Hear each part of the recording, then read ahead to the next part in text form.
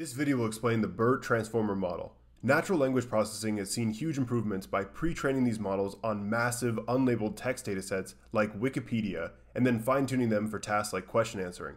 This form of pre-training by constructing a supervised learning task on unlabeled data is described as self-supervised learning, and the most common form of pre-training on unlabeled text is known as language modeling. Most language models are trained by iteratively predicting the next word in a sequence autoregressively across enormous datasets of text like Wikipedia. The left to right context is the most intuitive way of understanding this, such as taking a sentence like, "The cat jumped over the fence," and iteratively predicting cat, then jumped, then over, and so on.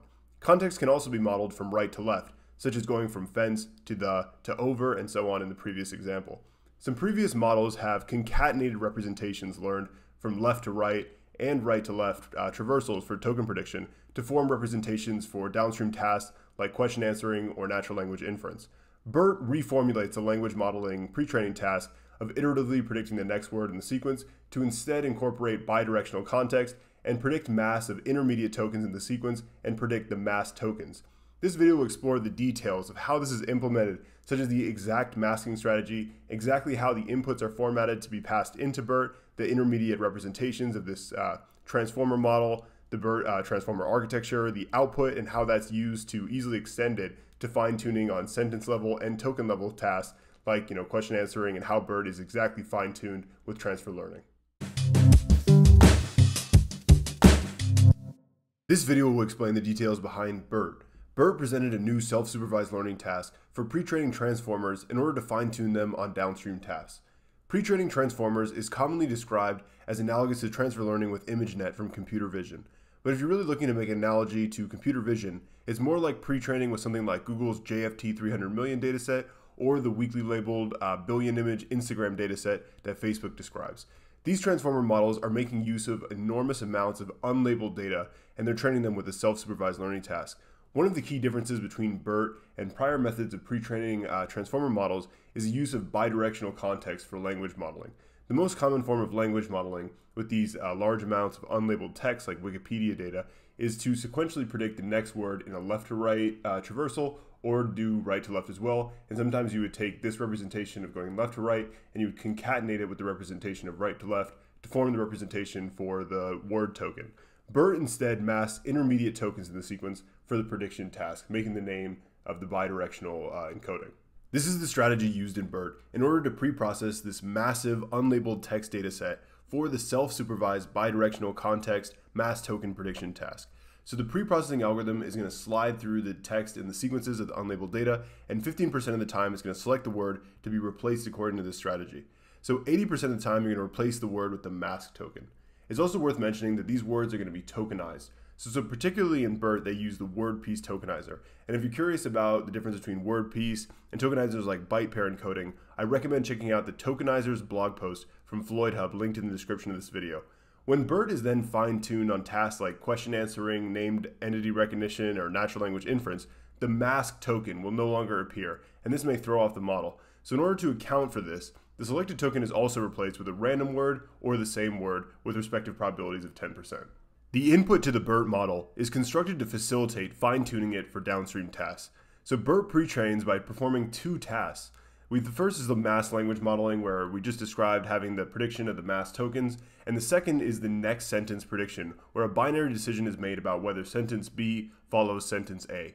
Structuring the input in this way makes it easier to fine-tune BERT for tasks like question answering, where the input is formatted as a question being sentence A, and the paragraphs that contain the answer to this question is formatted as sentence B. This is also useful for fine-tuning on tasks at the sentence level, where a classifier is taken at the position at the special CLS pictured here in the pre-training task. The decision is done at this point to do something like sentiment analysis or spam detection or something like that. The original sentence is passed to BERT and then tokenized with the word piece encoder. These tokens are then added with segment embeddings. These segment embeddings signal whether the sentence is a part of sentence A or sentence B for the next sentence prediction task, or in the case of question answering, whether it's the question or the paragraphs containing the answer. In addition, they're passed with a position embedding, which denotes their place in the sentence. So this facilitates the learning process for the dot product attention by biasing it with knowledge of the sequential ordering of natural language.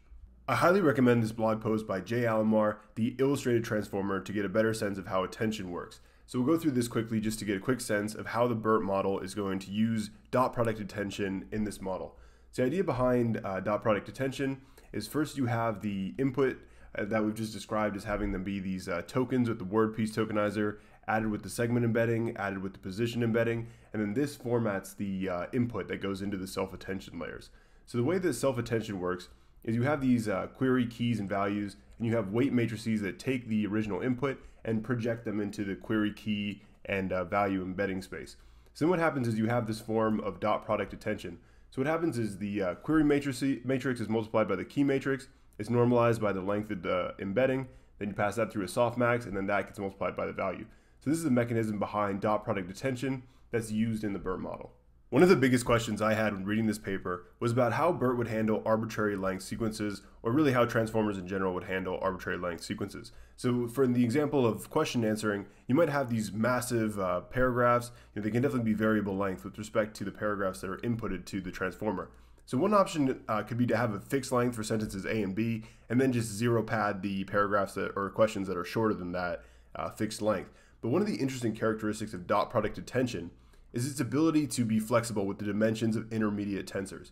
So this is very different if you're thinking about something like convolutional network image classifiers that have fixed dimensions of the tensors throughout the network for different inputs, like a image of an airplane, an image of a cat. They all have the same intermediate tensors as they flow through that convolutional network and then get classified as cat or airplane. But in transformers, for example, if our input dimension has this sequence length by the dimension of the embedding, then you have these matrix multiplications that project this input into the query key and value matrices by having this structure of the weight matrix having this shape of the dimension of the embedding by the dimension of the key, which is also used for the query, or the dimension of the value. So when you do this final dot product matrix multiplication, you preserve the length of the original input sequence by the dimension of the key. So I thought it would be interesting, and then you also slice that final output to pass it into classification or mass language modeling. I think it's definitely really interesting to observe sort of the shape of these tensors with the transformer language model. BERT is a transformer model that follows the architecture from the paper Attention is All You Need.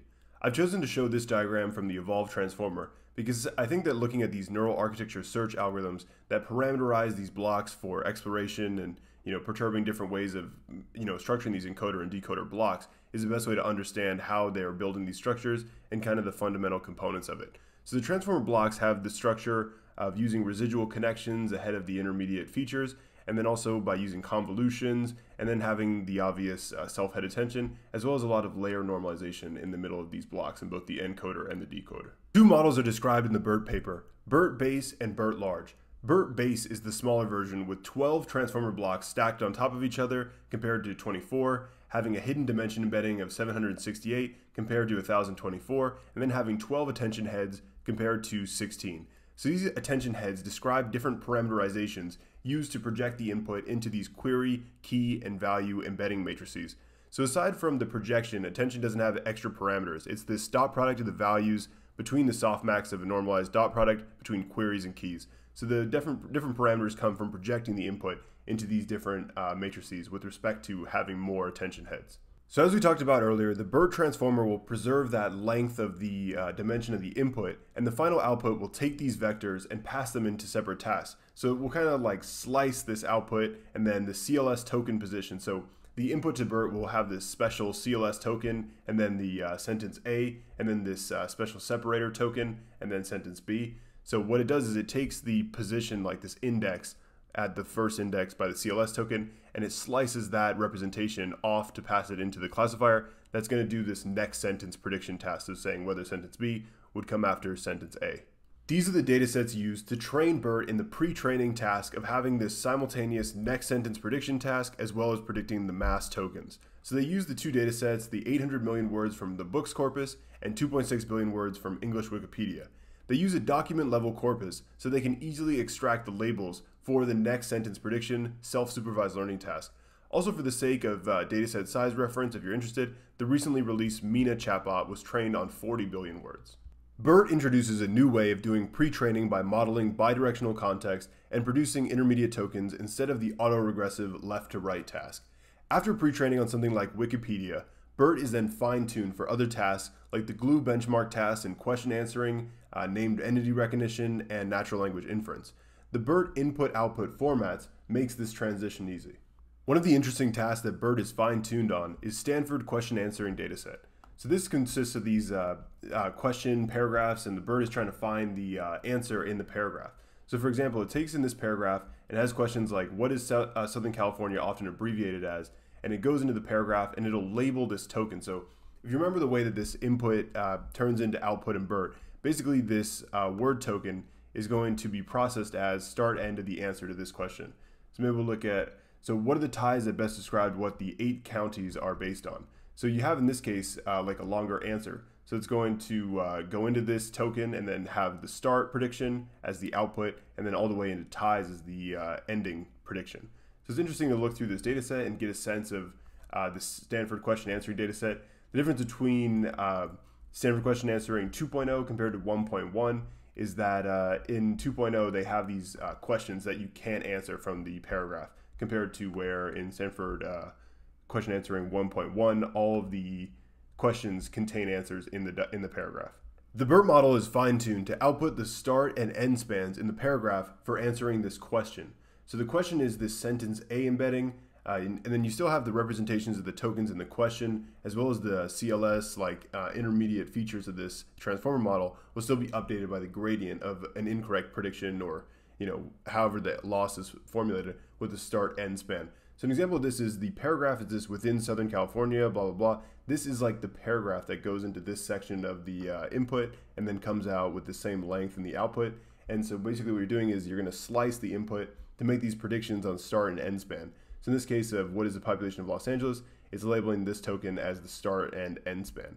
So there's probably a special output for that. But I just thought it was interesting to get a better visualization of how exactly the output looks in BERT. The BERT paper presents some ablations showing importance of miscellaneous things, like including the next sentence prediction task and the difference in performance compared to the original model, as well as the bigger difference, which is where you do this left to right context prediction compared to the bidirectional BERT encoding. And you see a big difference between doing that, especially when you do the no sentence prediction as well.